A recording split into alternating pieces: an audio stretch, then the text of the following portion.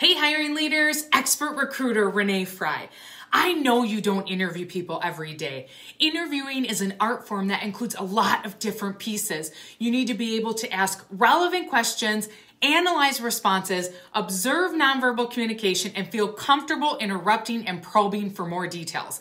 I love behavioral questions. These are the tell me about a time questions because the candidate has to share a specific example with you detailing out how they handled the situation in the past, which is the biggest predictor of future behavior. An impactful question to add to your toolkit is, tell me about a time when you not only met a goal, but considerably exceeded expectations. Please like, share, comment, and stay tuned for my next video where I'll highlight another dynamite interview question. Cheers.